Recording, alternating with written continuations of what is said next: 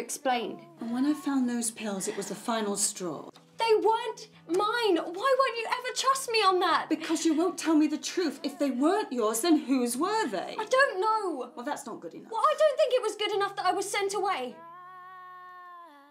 Why was it me and not Trisha? Why was my life turned upside down but hers wasn't? One of you had to go. We couldn't cope. He doesn't come into my room so much anymore. Who, your dad? My stepdad. The married GP. Amy, it's not your fault. I can't tell my mum, I can't. Well, you must. It'd destroy her, it would rip the family apart. I can't do that to her.